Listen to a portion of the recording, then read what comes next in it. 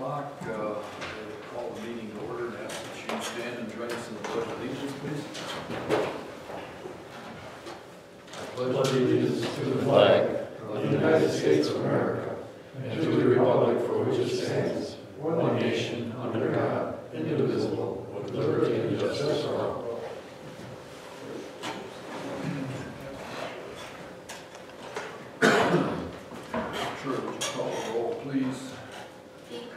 Here. Ball, here. Walker.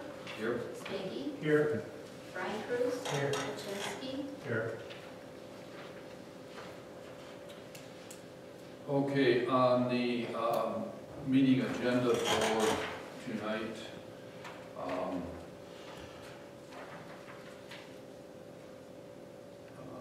under department and committee reports, we have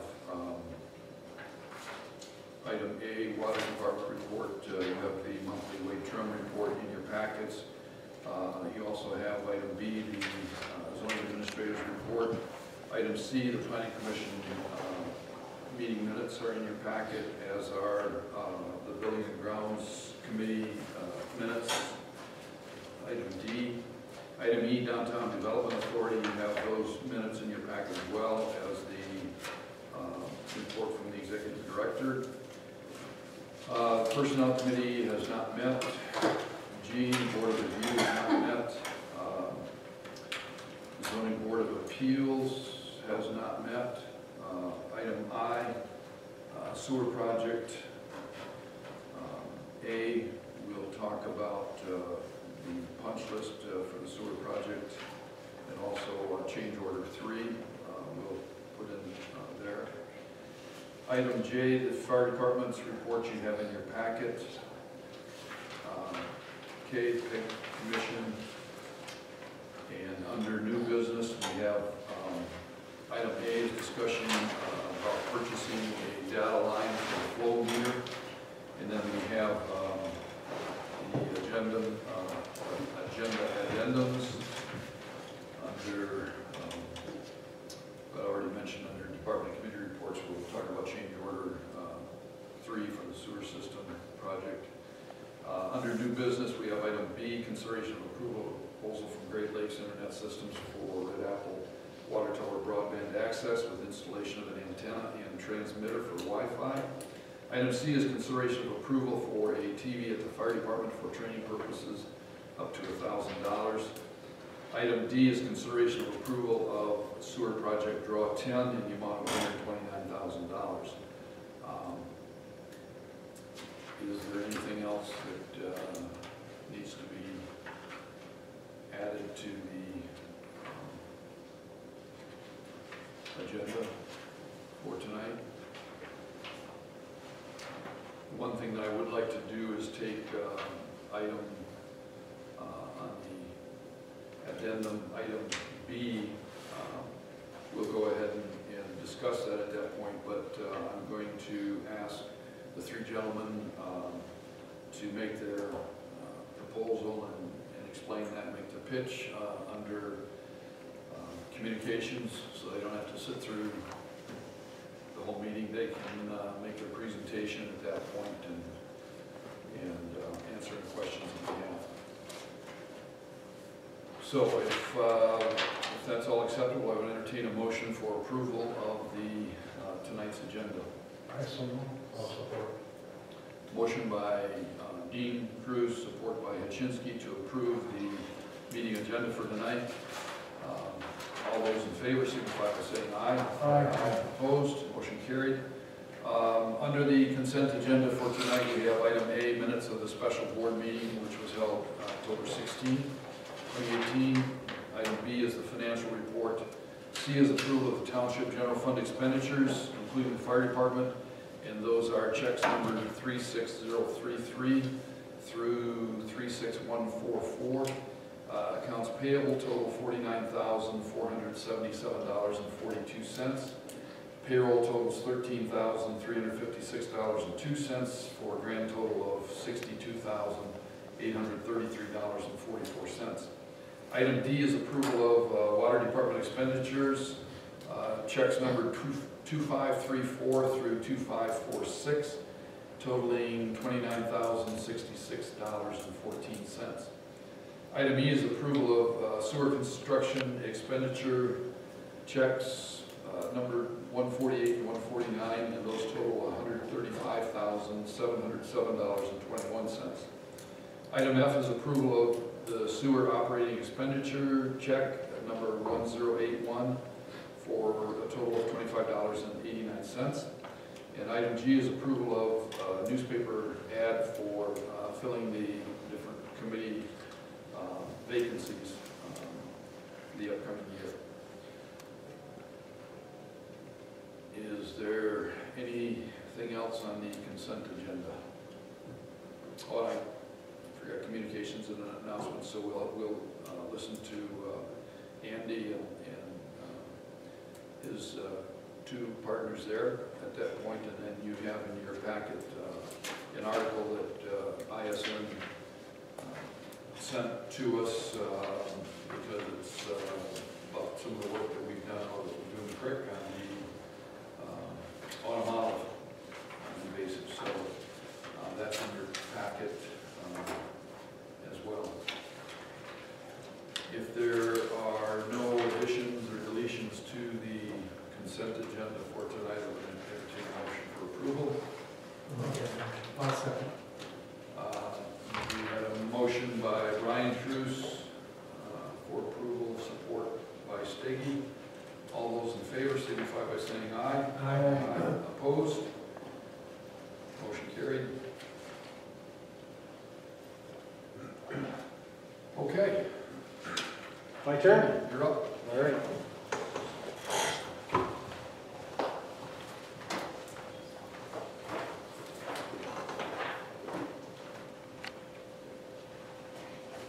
So I'm Andy Prine. I'm here representing Great Lakes Internet System. I have with me Roy Enciso and Al Bufka. Both gentlemen are experts in their fields. Roy is, you may or may not know, he directs all the network systems for the ISD for Manistee County for the school system, and he's going to be working with us on this initiative for broadband connectivity. Al, he's involved in many large-scale commercial and industrial special projects, special structures, and whatnot. So he'll be helping us with some of those projects as well. I own and operate Paradigm Electric.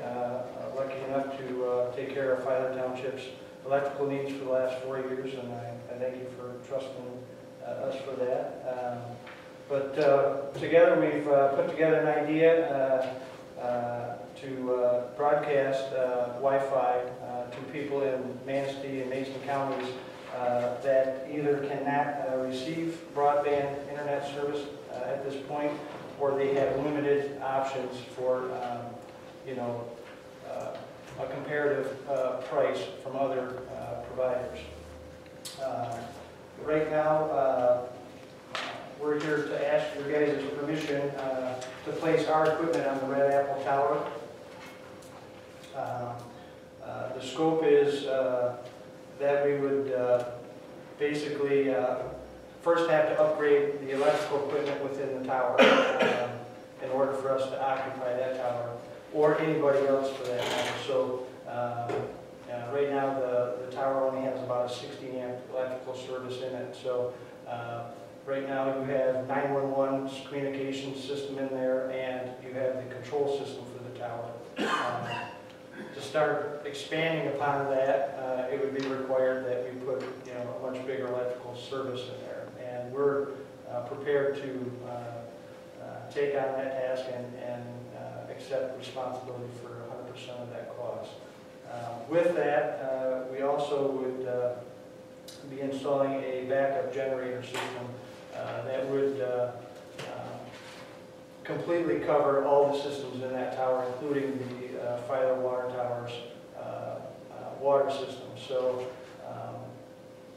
we also would pay for that installation and maintenance while we're occupying the tower. We would also be willing to pay for the fuel that it would take to run that 100%. So even though Filer and maybe other vendors would be utilizing that tower or that system, we would take responsibility for 100% of that cost. Like I said, to maintain it and to operate that generator system. Additionally, we're going to be responsible to bring in the most expensive part of that project, and that's going to be the fiber optic connection. Right now, we're being told that that connection is available to us down in the corner of Red Apple and US 31 in that vicinity. So once that fiber optic cable is brought into the water tower, it would be made available to other vendors in the future, of course at a cost. Everything would be their responsibility for those connections and what forth, at that time. So we feel that Filer Water Tower is in the perfect location to transmit our signals to strategic locations across Manistee and Mason counties. We picked the water tower because of that fiber optic,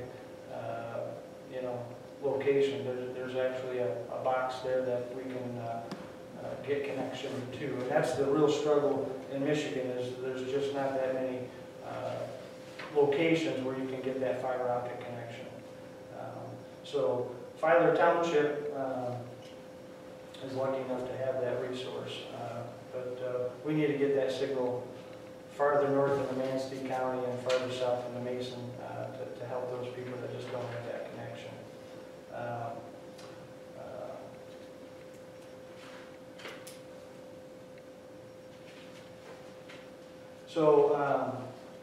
One of the things that we realize also is that Filer Township's water tower was built primarily as a water system. So we understand that we can't just come in and interrupt those services at any point for any reason. So we'd be 100% respectful of that, and we would work with Filer Township and its operators to make sure that there's never an interruption in service to your guys' constituents. We also understand that there's got to be a good liability insurance for us to occupy that tower. We're more than willing to do that.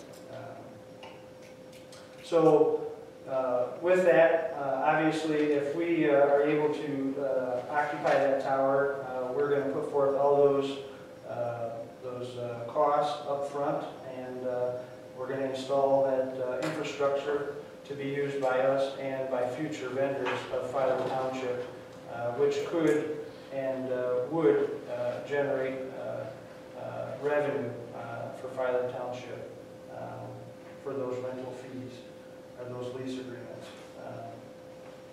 We're hoping to start installing our equipment soon. We're hopeful that Filer Township works with us, and we would like to start installing our equipment by January 1st, if at all possible.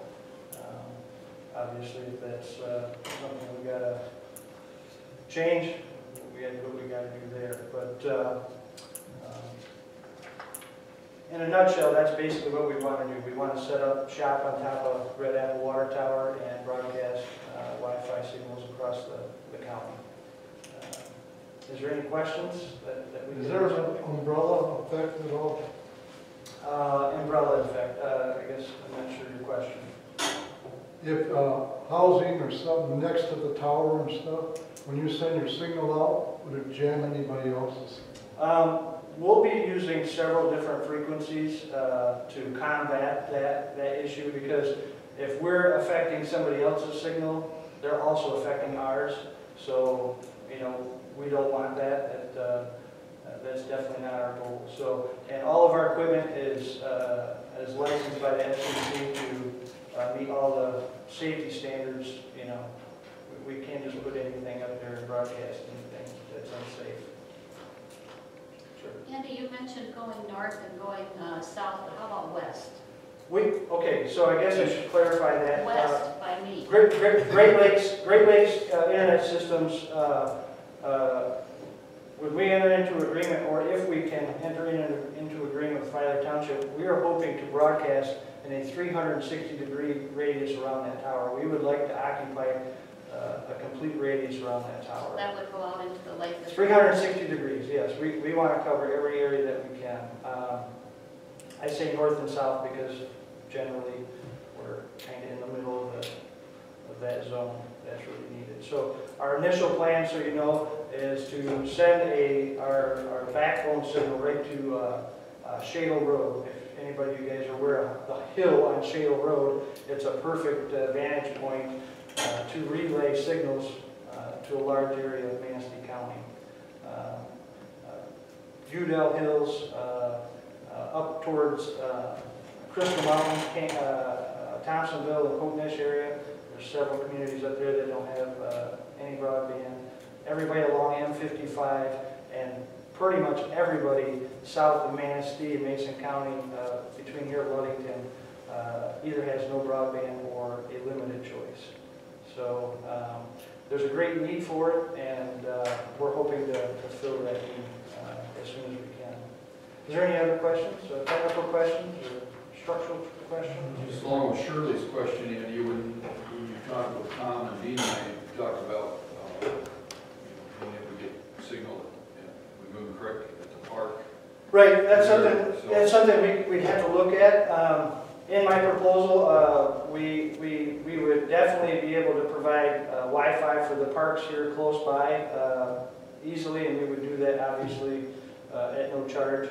Lagoon Creek is something that we'd have to look at. We'd be willing to do it. It's just every site has to be looked at, and there's got to be a strategy to get to each site. Each home, each unit has a special need, and it's going to be a special technique to get signal to those areas. So, via towers or special frequencies. So, but the short question would be then for any of the residences along Red Apple out there, they're going to be able to get signal. Well, we'd like to think so. It depends on the terrain at this point. So if you're way down in a valley, we may or may not be able to get to you right away. If there's a neighbor that maybe is up on a higher point of the hill that does want this service, and you knew that, we could work together quite easily to get signal to that house on the hill and then relay that down, because each house, each unit would be considered a relay station. So if I got internet to Terry's house and Dean was his neighbor, a mile down the road, we would expect Terry to allow us to make him a relay station to get to Dean. It's really got to be a community effort for a system like this to work, effectively. And what does that mean for me then if I'm a relay? It means very little to nothing. It's just that there's another small piece of equipment. Signal bounces off from me to somebody else. Yeah. I don't have to worry about any of my there's no change in information or data. There's no change in your data transfer or your ability to your quality of data. There's nothing. It's just another little tiny piece of equipment that makes a transmission after it receives that data. So, and I'll tell you, Roy would be, if you got real technical questions, we could defer some of that to Roy. He's really the tech guy. So, Andy, how long of a contract are you looking at? Well, we feel we'd like to start with at least a 10-year term. Okay, and after the amount we decide on with the generator and the electrical upgrade, what will be the monthly payment to us? Well, I think I was kind of waiting to hear from you guys of what you thought. Honestly, our investment is going to be very large.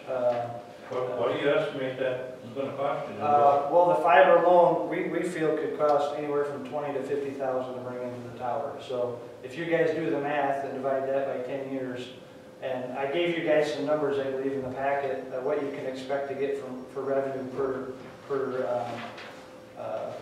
vendor if you get other rentals on that tower, because you should be able to then generate the excitement from other companies to want to put stuff on your tower. Nobody wants to be the first guy in and incur those costs. That's also installation costs. Right. There's also recurring monthlies that would also be a part of that. Yeah, there's data transmission costs that go along with that. Our cost, that 20, and I'm pretty close to that, I think, from that location, 20 to 50,000 to get the infrastructure in. That's our cost just to get the fiber there. And once the fiber's there, then we have a monthly cost just for the data transmission from the data center in Chicago or Detroit or wherever we decide to get that data. Now with that, our intent is to own that fiber connection. So any vendor that would come in afterwards, we're hoping that they would have to work through us to get that data connection. And we would obviously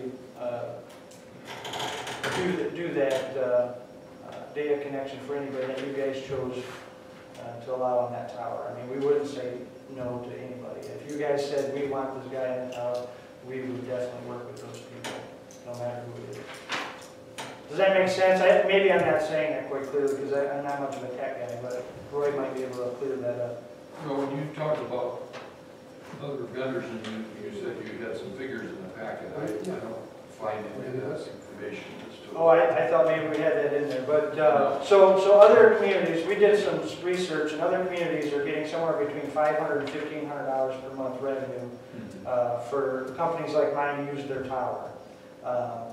Now that's usually after all the infrastructure has been put in by somebody, whether it's the township or the community that owns the tower, or the first guy in. Somebody's got to make that initial investment to make that tower attractive for other people to come in. So that's why Great Lakes kind of is asking for a bit of a break on that monthly,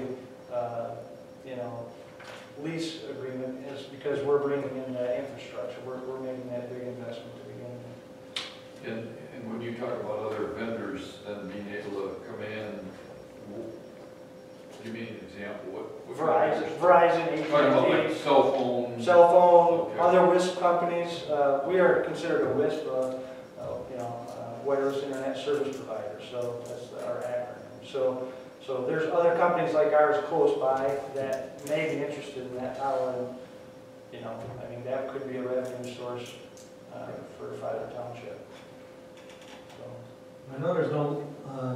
Is there any possible long-term effect putting a tower up or something, an antenna up on that tower? I know 911's up there now, 911, but like electrolysis or any sort of thing, or long-term that you would think of? We would make sure, this is where my electrical background kind of comes in handy, we would make sure that everything is grounded extremely well. We would want to do that for lighting purposes more than anything.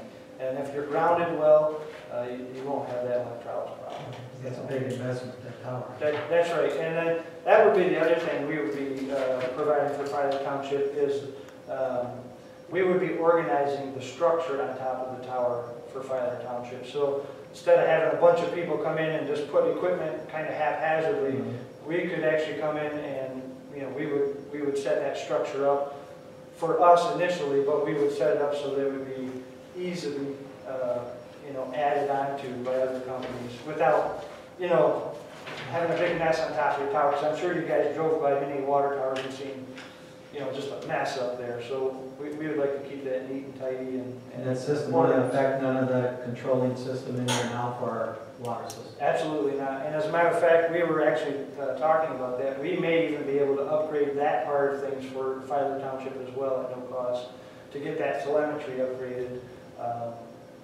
through our Wi-Fi system. So it's basically the same type of thing that you have now, but we would shoot it with an even stronger signal. So if we went with a SCADA system, we would take it'd care be of it. compatible. Yeah, we would get that. We would set the equipment up for a point-to-point connection. Right.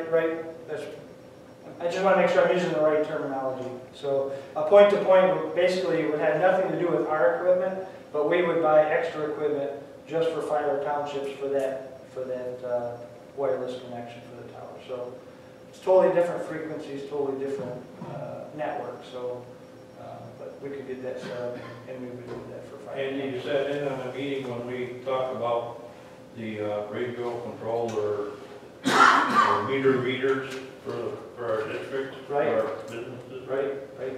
Is there any benefit of having you, or is that a different system? Possibly. I didn't give that much thought, but I would have to get with Roy and get with your people there, your other water people, and see what that frequency is on those meters. But I would be willing to bet that we could find a wireless receiver and transmitter to work with those water meters to maybe put that system together for you. You know what I mean? We could probably integrate that pretty easily. I would just have to get the details on those water meters. What size generator do you figure you need to run all that? What's the water system? Right now, we think a 16 kW would probably be sufficient. I was talking with Terry kind of before the meeting. We're going to go and do, Paradigm Electric, my other company, is going to, we're going to put a special meter on the water tower next week, and we're going to let it run for 5 days.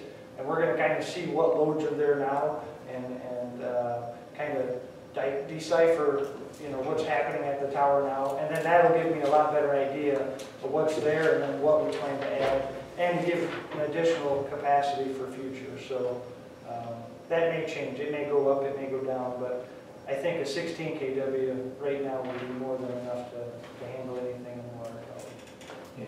Do you assume all liability for all work on it when you have to do any upkeep? Absolutely. We would, and we would need access to that tower too. That would be the other requirement we would need, is access anytime our system went down. And any other vendor of filers that put communication stuff up there would probably require that same accessibility. Internet goes down, people get excited. Well, we have maintenance contracts signed with people that come in and will wash it for us, paint it for us. Right. And so we've got expenses there too, so we would like to get a little revenue somehow or another. Well, if you look, I did some research, and several communities have done just what we're doing.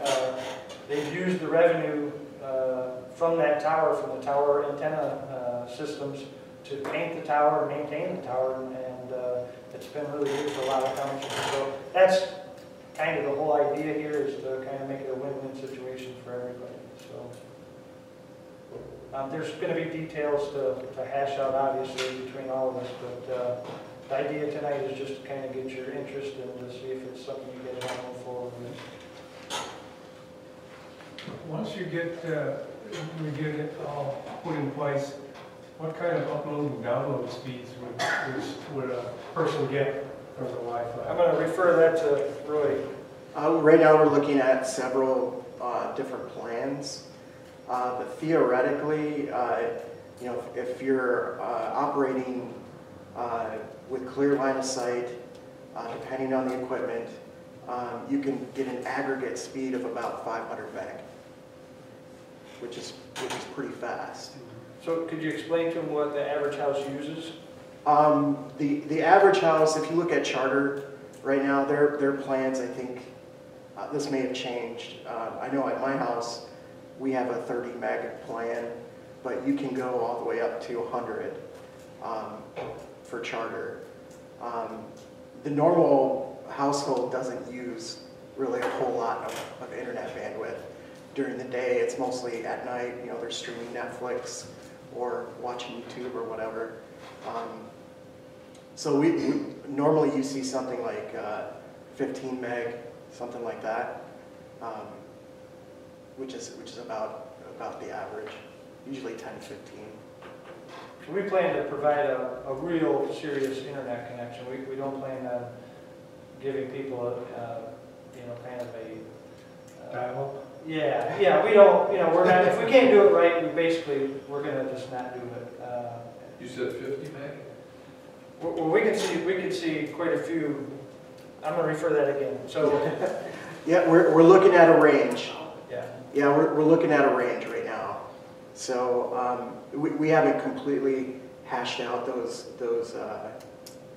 rates yet, but the equipment with line of sight, It's It's- capable of very it's- high speeds. absolutely. 500 meg, we could see. So way beyond whatever anybody would ever use. So the equipment that we're choosing is state of the art. The UP has just launched a company, I think if you guys were watching the news about a week ago. Yeah, it was on. We plan to use some of the same technologies as well. And it's basically using, in certain applications, we're going to be using what they call the TV white space, which are the old UHF and VHF waveforms. And again, Roy could elaborate on that much better than I, but Yeah, that technology is slower, and the reason for that is because it can actually penetrate through trees and go through, some obstructions, where the equipment that we're looking to install requires line of sight. But as Andy said, where we need to establish connectivity to locations where there is not line of sight, TV white space could potentially be the answer. that was what I was trying to get to you about your question, is if we can get somewhere, and right now we're looking at a mile to get to that transmission and receiving equipment. So if we can get within a mile of your house down in that valley, we can probably get you your internet. So we have to use a bunch of different platforms, a bunch of different equipment, and a bunch of different technologies to make the whole system work. But I think that's going to be our advantage, is that we're willing to do that, and we're willing to put some towers up where we need to. And when we say towers, we're talking very small towers, very petite, not this big, huge, erector set. We're going to try and make things look really good and keep things kind of out of sight, so to speak. So Once this generator is installed, that becomes township property?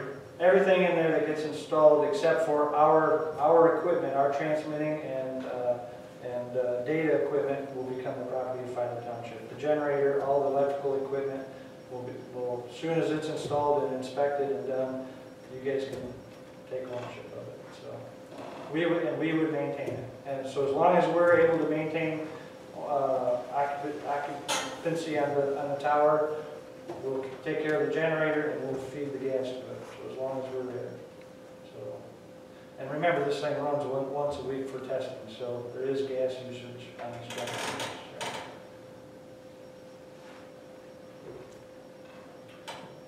Okay, I think you probably answered everyone's questions sufficiently, and I know you gotta make money, but Filer Township residents get this.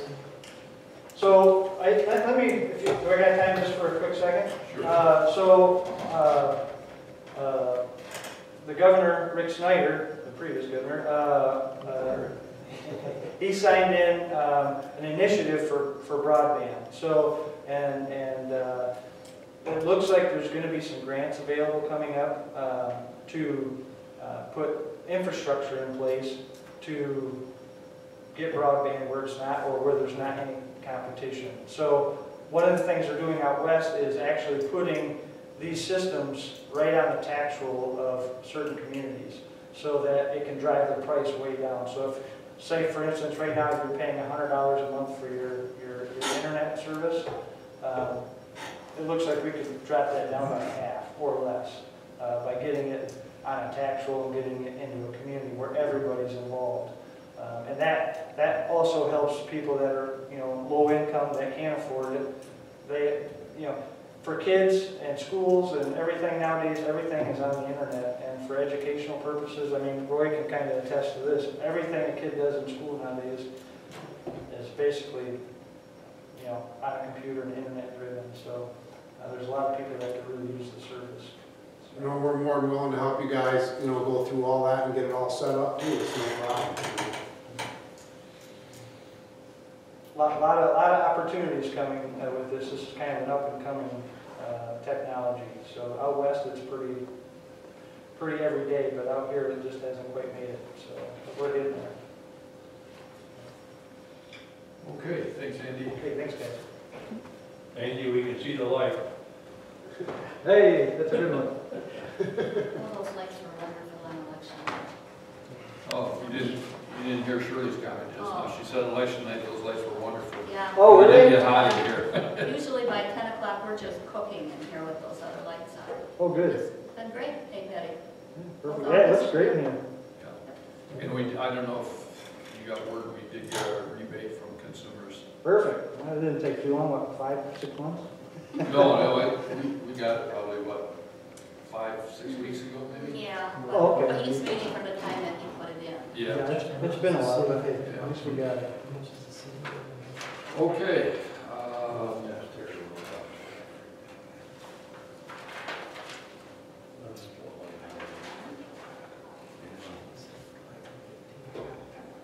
Public comment. Betty, anything? Yeah, on what he was talking about, the water tower on Red Apple Road, is that what we're talking Yes. about? And they're a company that is going to sell Wi-Fi to whoever wants it? Yeah. It's internet service that operates over Wi-Fi. So it So would you'd be be a internet. company in opposition to, say, Charter or the other company in town? is Right, that- right. Yes. But however, Charter often doesn't reach these more rural areas, which is the problem that we're encountering with a lot of residents.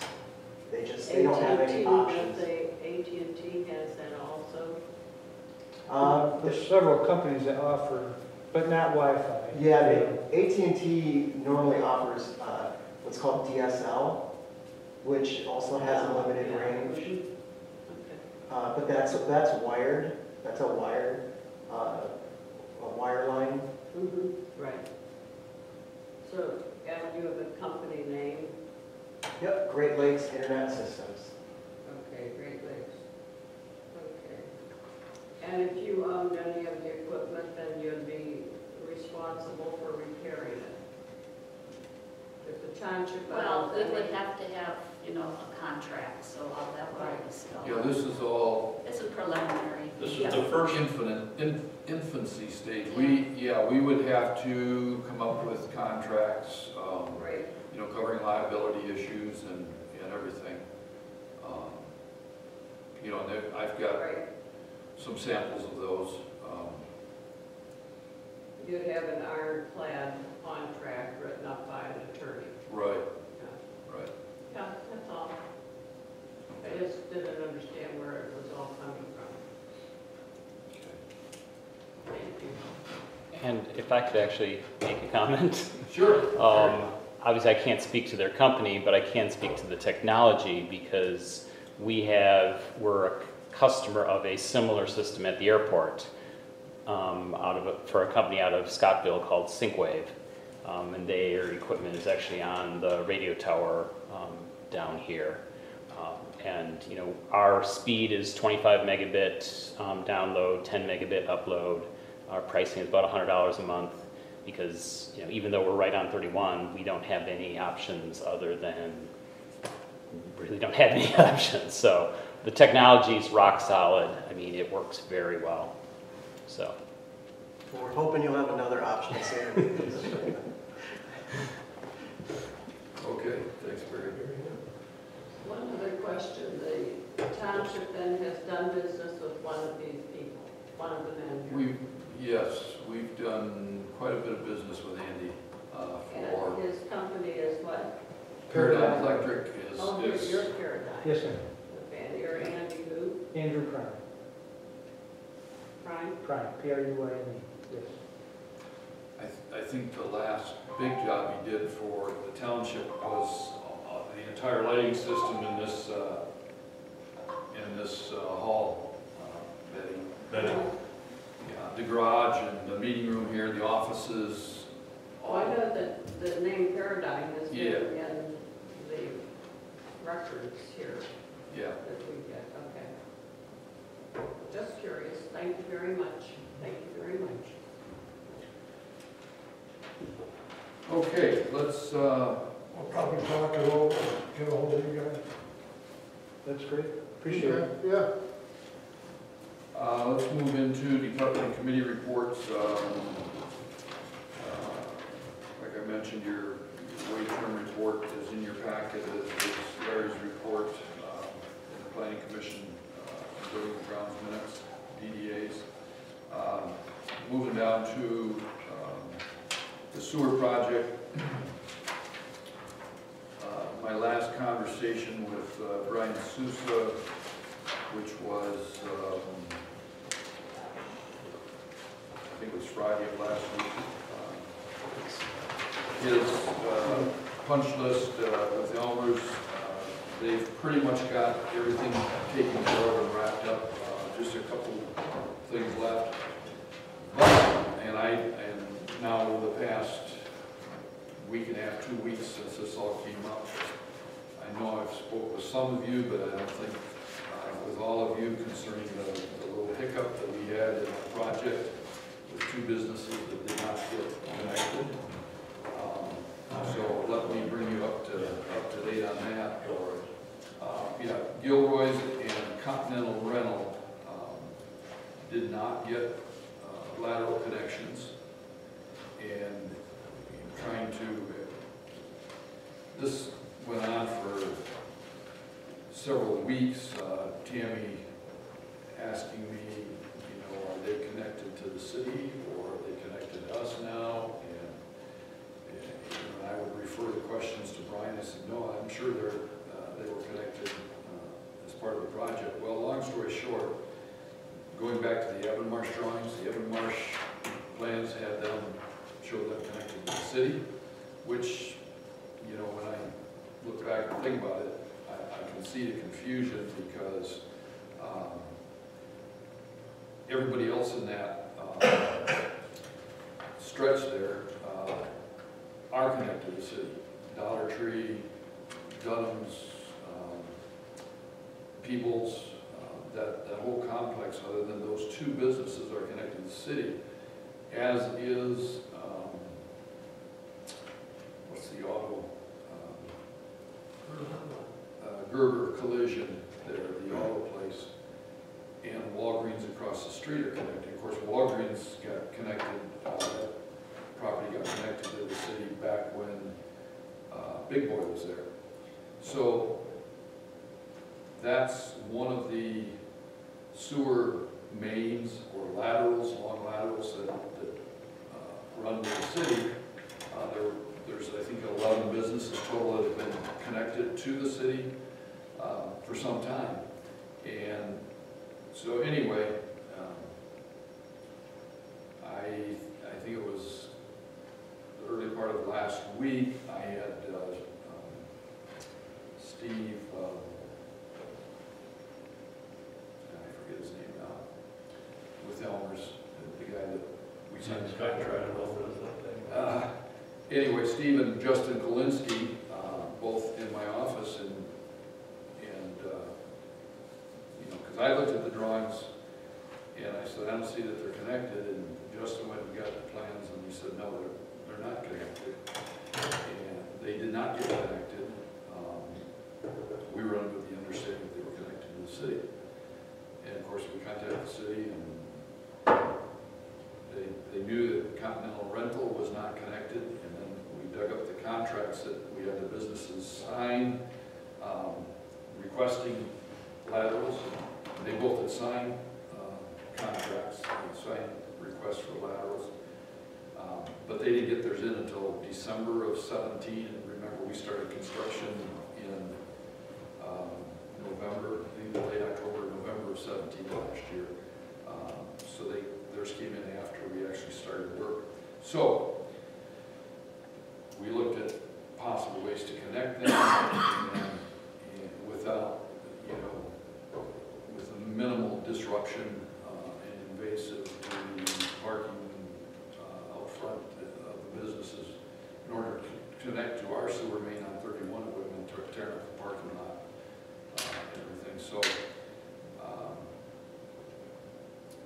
we did find out that lateral, there were some concerns about the elevation of it, the lateral that is connected to the city. We inquired about connecting into that lateral, And Brian had conversations with Jeff McCool, and he said there wouldn't be an issue with tying in. It's just be a question of elevations, whether we need a pump or anything of that sort. So Brian came down last week because he thought that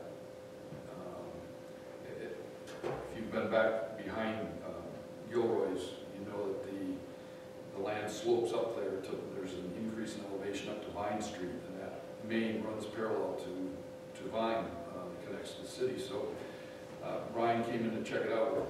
He found out that there's a manhole that we can connect to there, connect a lateral to that goes to that city lateral, and it's only about 75 feet or so from those two buildings. So he's got, I just had it on the tip of my tongue and I lost it again. Anyway, the Steve he couldn't get with him to work out the details on it because he's out, I think out in the Dakotas duck hunting, and won't be back until, Ryan told me it would be later this week. So once he is back, they're going to work everything out. But I asked him if he could just give me a ballpark guesstimate, and he said he would anticipate that we should be able to get those two laterals done for about $5,000 a piece. And then, of course, and I did mention those two businesses are sharing a series of septic tanks. It's either 3 tanks or 5 tanks. The first story I got was 5, and that came from Brian Forbes, who has been pumping them, I guess, for those two businesses for a number of years now. So, at any rate, once Steve gets back and Brian will get with them, he'll get that all worked out. And then those tanks will have to be abandoned, pumped and filled with sand like the other tanks were. And he said he couldn't imagine expense much greater than $5,000 for that either. So we're looking at that additional expense. I did bring it up at the DDA meeting last night. Of course, those laterals, as part of that Township DDA contract. So they're aware of it, and they're fine with paying for those laterals. Our contract with the DDA called for a commitment from them of $541,000 for lateral expenses, and to date, the lateral expenses are under $400,000. I don't remember the exact figures. 391. Yeah, I know it's under 400,000. So there's plenty of wiggle room there, and they're fine with that. Whatever the expense is for the abandoning of the septic tanks, probably will come out of the contingency. We've got, I think, 163 or something like that left in the contingency fund for the project, so that can come out of there. So it's not all said and done, and I won't sleep well until it is. But as soon as Brian can get with the head elders guy, Folkersman, that's his name, Steve Folkersman, then they'll get that all worked out and get the details to us. But Do you think all the bills will be paid by the end of the year? We're looking at draw 10 tonight, and the final draw, we're talking about having that done at the December meeting. So then, if there were any bills, those would be paid in December. You don't see it going on into January? Hopefully not.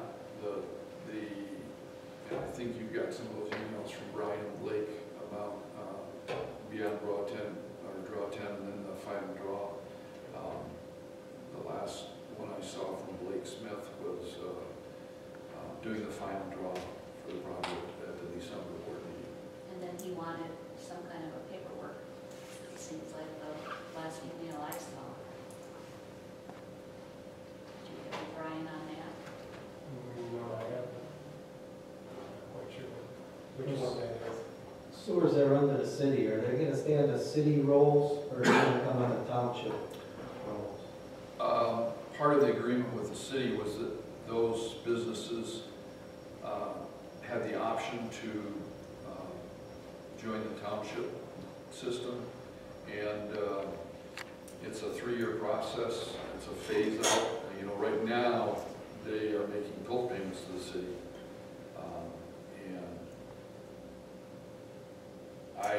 I don't remember now right off the top of my head how many have signed contracts with the city to get phased out, to be completely on the township system. Not all of them have, but it probably for the majority it's going to be more beneficial. It's, you know, get rid of that bill payment, and then they'll just be paying. The 5 mills, that was the difference between the city and the township. So those customers will save that millage that they were paying the city by coming on the 500 loans to our system. So right now, as far as meter readings and any of that, is none of our business. Well, they have to get their wastewater flow is determined by the amount of their water usage, and they're on our water system, so we we do the water reads, and then the city bills them accordingly for sewer, and then eventually those that come to the township system, then their sewer bill then will be paid to us rather than to the city. So as far as putting meters in, we're gonna put smart meters in, or whatever, that's not gonna be either's cost. We're talking about that for the water system. For the water, Yeah. Yeah. Which is internal sewer system with it too. Yeah, Well, you need to read the water to be able to get the figure, to be able to tell them, figure Sewer. how much sewer they and, our, we've, and that's another item on the agenda, but the flow meter, we're responsible for installing a flow meter at the connection point to the city down on 12th and Kosciuszko. And that flow meter then tells how much wastewater the township is sending to the city, so they know how to bill us. Aside from those businesses that are connected to the city, because they don't go through that flow meter, obviously. I think most of them will switch eventually. Too much money.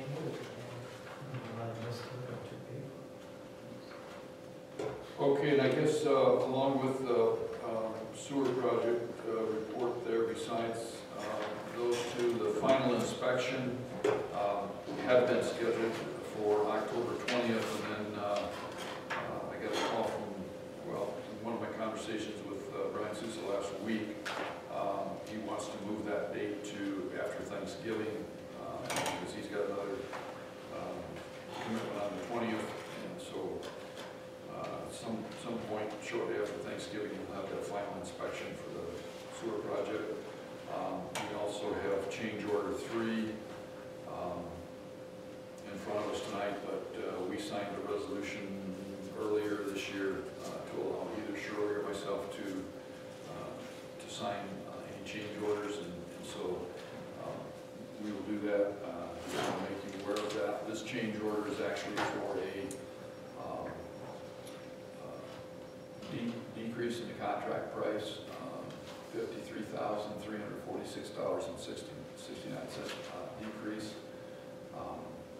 If you recall, the first change order that was done called for an increase of a little over $60,000 to the total project price, and now this one is reducing that by $53,000. So, but we'll get that signed and back off to Blake Smith. Under the fire department, you have in your packet a report from the department for the past month. And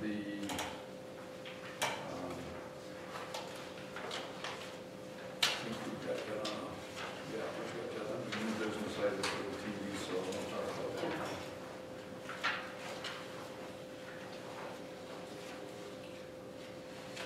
Okay, and then today, Tammy, no, that wasn't the peg report. I don't think we have a peg report for our packet today. Yes. Is there? Yeah, well, I guess. Oh, okay, I thought she told me she put one on the desk. It was the second piece of paper. It's not bad. It's one of those pieces where you just hit your hand. This? No, the other one.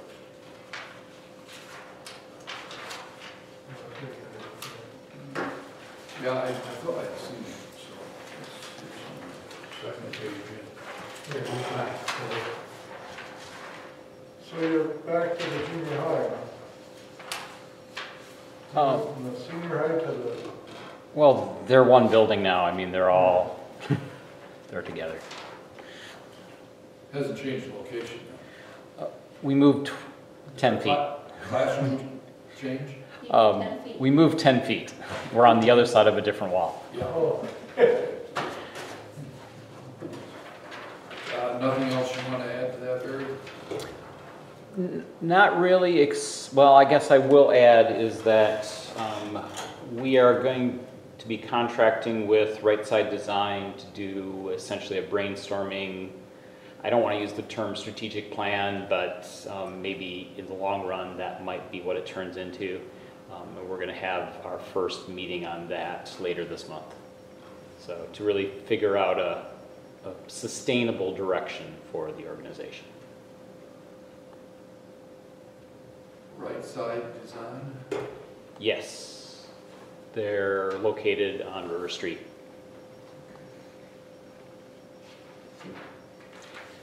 And they currently have done a similar project with maps, kind of their branding and visioning for the whole school district, so.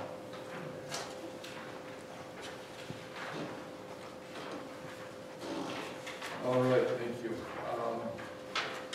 That takes us to new business.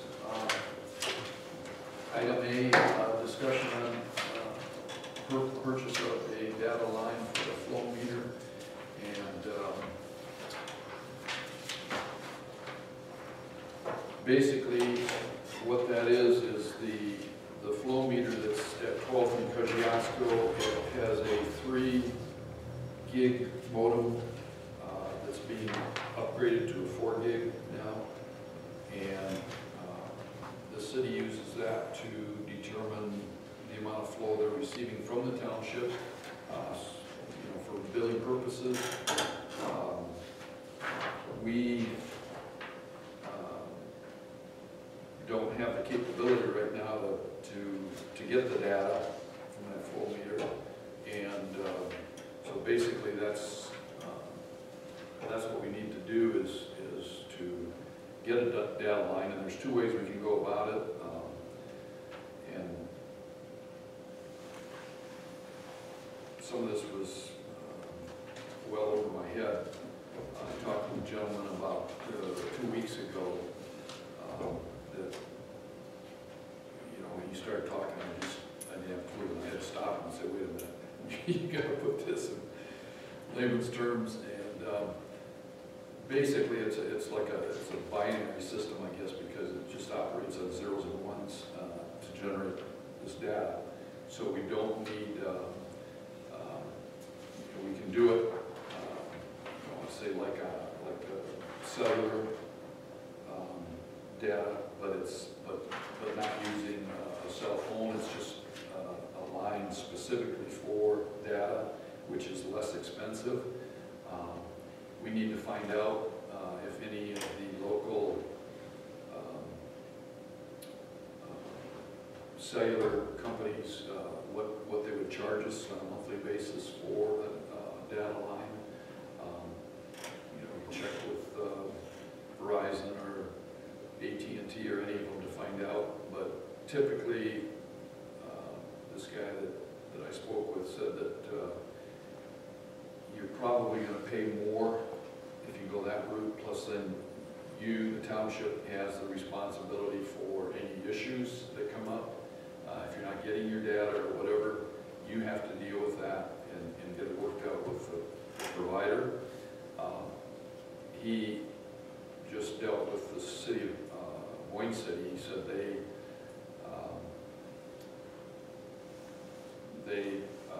have a similar situation in their city that they needed to establish a data line for, and they found out that it was going to cost them, I don't remember what he said, like $40 a month or something like that. He said what he recommends is going with this company called HACH, H-A-C-H. And I did talk with Damien Curry from Wade Trim about this, and he sent me a lot of information on it. And Damien kind of concurs with this this guy. This HACH does this on a huge scale all across the country. And so they can offer it fairly reasonably. It's a $330 a year cost if we get the data line through them, and then the data goes to the cloud. We can then download it anytime we want, get reports anytime we want, whether it's on a daily basis, a monthly basis, however we want to do that. We can access that information. We can check. There's a lot of stuff you can do with it. My understanding is that right now we need to start looking at those numbers to verify the billing that we're getting from the city. But there's a lot of other things you can do with it. So you can track it, and if there's, you can have alarms set up and everything, like if there's any spikes or anything like that. Maybe you got an I&I issue going on with your system, and you'd be notified right away of anything like that. And They incur a cost to maintenance and all that for that, this HACH? yeah, they're responsible for everything. And it's a 1-year contract. You can, you can go with them for a year and then renew if you wish, or not. And so the only thing that I haven't done was I haven't contacted any of our local companies to see what it would cost us on a monthly basis for that line.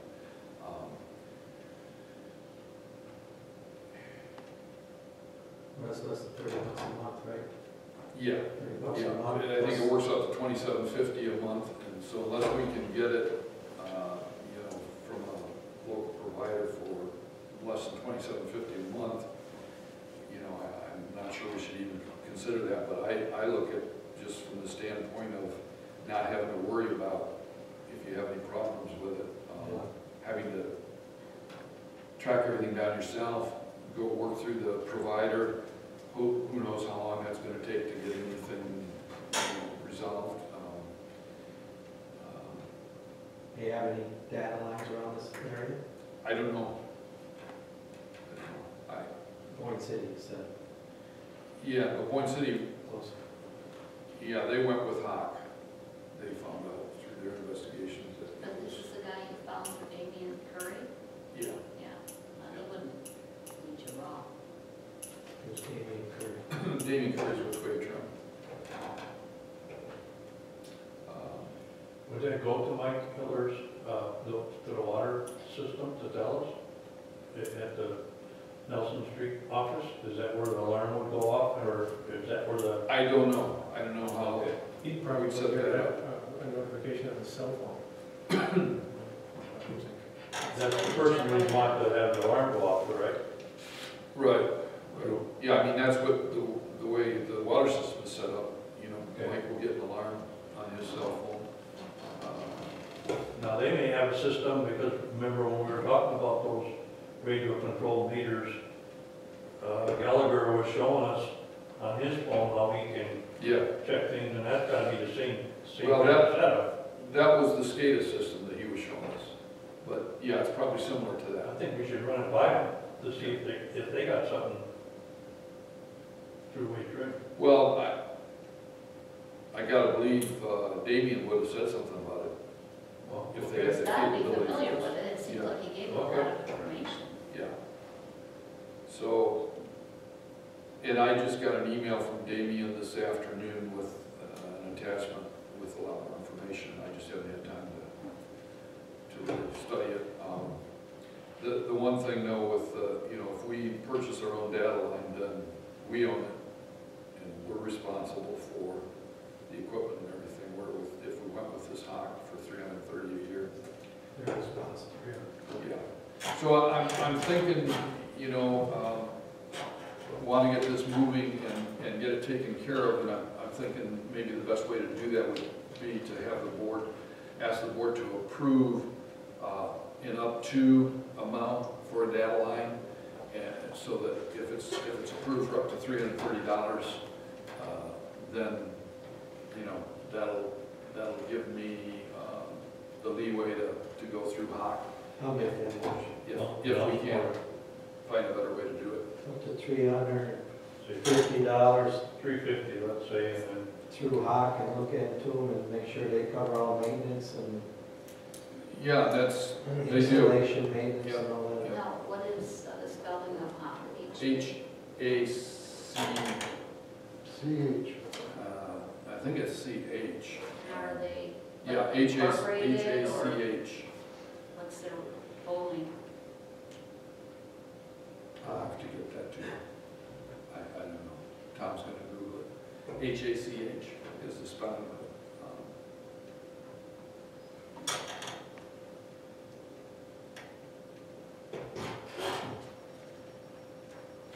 So, we have a motion by Brian Cruz, support by Chinsky to approve up to $350 for the purchase of a data line for our information generated from the flow meter for the sewer system.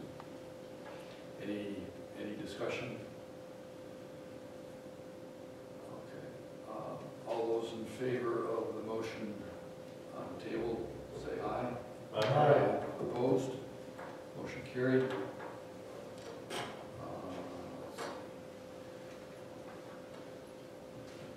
Okay, item B under new business is consideration of approval of the proposal from Great Lakes Internet Systems for Red Apple Water Tower broadband access.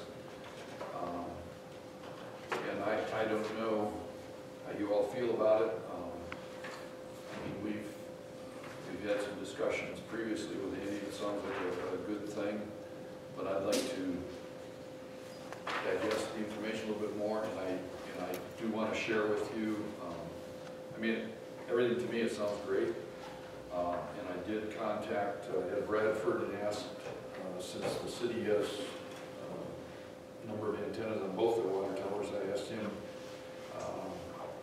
for information concerning the revenue that they generate and also what kind of contracts they have with those companies. And his first response was something to the effect, don't steal any of our customers. You're not looking to get any of our, and I don't know what we're looking at another potential customer. But so he sent me a lot of information, and I would like just real quickly the annual rent amounts that they get from AT&T.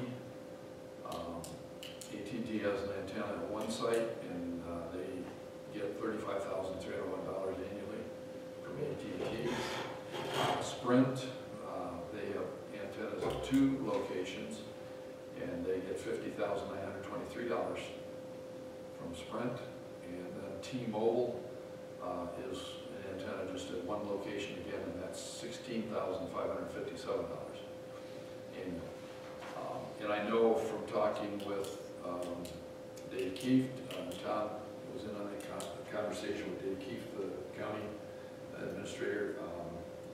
You know, it's not unusual to have contracts that generate, you know, at least $1,000 a month. Dave Keefe would be a good one to contact. He's the former supervisor from Right, Muskegon. Township. And he Yep. could maybe tell us if they had a company similar to the way Trim that was on our side for this, you know? Some kind of consultant, if we would need that, or just simply a legal thing. You mean for companies putting antennas on their water towers? Yes, that, you know, Andy would be doing it correctly is that needed, or is it just a legal thing? Well, I know the legal end of it I want to make sure of, and I asked Ed to send samples of their contracts, and he did, that they have with these companies. Could we get copies of all that stuff? And that's what I wanted, yeah, that's what I wanted Oh, to you do. mean you took yourself to Yeah, read? I Oh, don't like sure. that. Yeah, Why yeah. would you bad judgment without looking at what it's- Right, so, I mean, this kind of can give us some ideas for a starting point, and then I haven't had a discussion with Richard yet, but I want to have that discussion with Richard as well, as I thought, you know, I'm sure MTA has some sample contracts of this nature for cellular antennas. And What about zoning? what about it? Does that come into play with any of these towers? I don't know. That'd be another good question, or either by Richard or MTA. I think it would, yes. Yeah, we have one up there, and one. Yeah, and then don't we have contracts with, like, you know, with the Metro Act that we get money from? Right. I think we have a contract with AT&T, a long-term thing. Yeah. So, I mean, all of these, well, I'm sure Richard would have copies of those. We wouldn't want to do something. No, and so that was, I wanted to make copies of these to give to you guys tonight, or actually before tonight, and I didn't get that done. So I will do that and put them in your mailboxes. So if all that looks kosher and everything contractually lines up, we have to come up with a monthly amount, what is a fair amount, and to charge. Well, Well, how does yeah, and I AT&T think from, base their payment to the city? What do they base that on? I Amount of customers, don't know, dollars? I don't know. Is it in the contract? I don't know if it is. There's, We could ask for royalties on customers and a monthly fee. Well, yeah. you know, in terms of what Andy presented tonight, and this is what he kind of told us when Dean and Tom and I sat down with him. He came to me some time ago and said he wanted to talk to us about this. So, you know, he talked about doing all of the electrical work, everything that needs to be done to make this possible, not just for his company to be able to do this, but then for other companies to come in. Like he said tonight, you know, somebody has to do that up front. Somebody has to be the first one. And that's,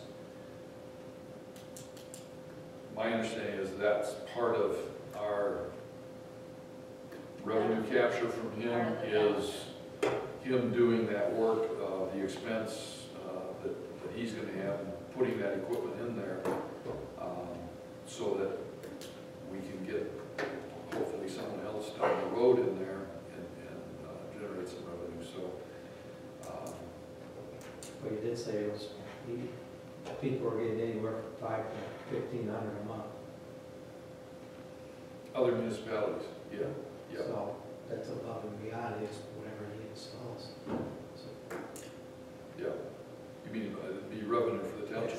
Yes. Yeah, right. So, you know, I'm assuming we're not ready to make any kind of decision tonight. I'll get this information to all of you. And then, do you want to contact MTA in regards to zoning? Well, I think we just need to have Larry sit down with the zoning ordinance. You might talk to him and tell him some of what's going on and see if any of those, if we have any issues. Sure. Yeah, I'd like to see in the packet what it costs us to put that backup generator on our well. What it cost us to install that, that's not been that long ago. right. If we could get those numbers, so we could be comparing Well, and that, I just remember it was in the neighborhood of 35,000, but I think that was, I don't remember if that was just the cost of the generator or generator plus installation, but I think that's a 100 kilowatt generator, and he's talking about 16 kW or 5 grand. Much smaller, Yeah. yeah. A lot smaller. Ours out here is what, 5, I think, I don't that know. we got with the grant. Mine at home was a 10, and it was $3,200. I have one, I have no clue what it I is. think, what he tells us the cost of that generator was 8,000. Well, that's what I was driving at, I'd like to take that figure and like say, the first year would cover that, and then after that, we would get a monthly fee. I mean, he can't expect us to pay for our fiber optics and stuff like that, or, We're not, it's No, paying. no, he's paying for that. yeah. well, He wants that to control that, because See, I think we should That's his give bread and him butter. something in writing of what he will pay for and what he wants. Well, and, yeah, Something in writing, and it doesn't have to be binding at all, but, you know, rather than us trying to remember what he said when you do talk to Richard or, yeah, we need more than what right, he had in his little proposal. yeah. So, Numbers in there. no. So why don't I get this information to all of you, and we'll try to get more information from MTA, from Larry, from Richard, in regards to contract language, zoning questions. They're gonna install the new electrical system too, upgrade it. Right, We have a right. contract with Charter Cable too, so that's Yeah. another thing that, you know, all of that has to be looked at. So let's do that, and we'll get this back on the agenda and hopefully be prepared December to make a decision one way or another, at least by January, so that if they want to start by January, we can let them know prior to that. mostly it's to do with their offering the township.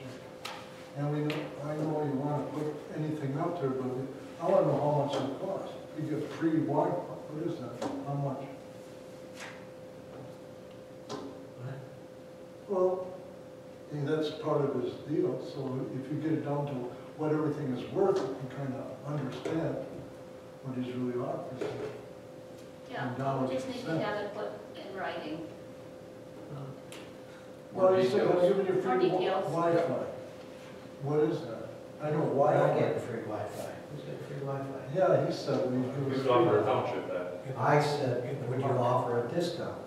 And you never answered. He told us at a meeting the township would give Something cheap though. Yeah, I remember, I want to say $20 monthly or something like that cost for township residents. So, yeah, those are all things that we need to get.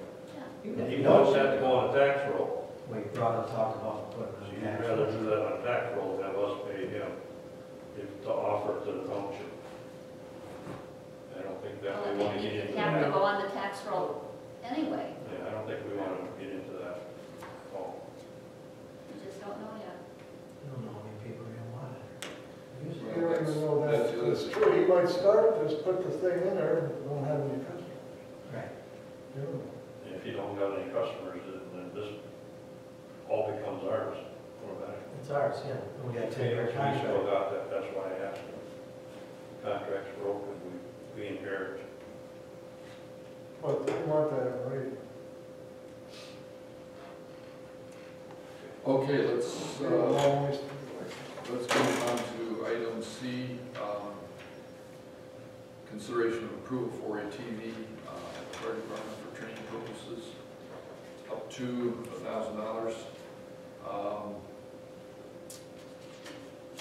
And I got a call from Jim late this afternoon around 5 o'clock. And when he talked about the TV,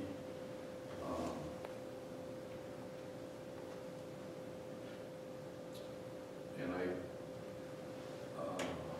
had told Tammy to add that to the agenda, but it didn't get added, because when I talked with him here,